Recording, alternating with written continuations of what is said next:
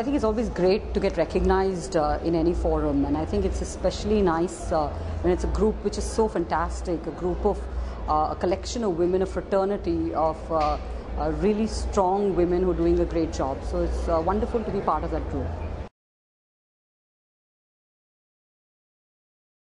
I think it's not just an asset for women; it's an asset for men as well. So I think it's an asset in business to have emotional intelligence, and I think it's a bit of having both the IQ and the EQ, which makes for great managers.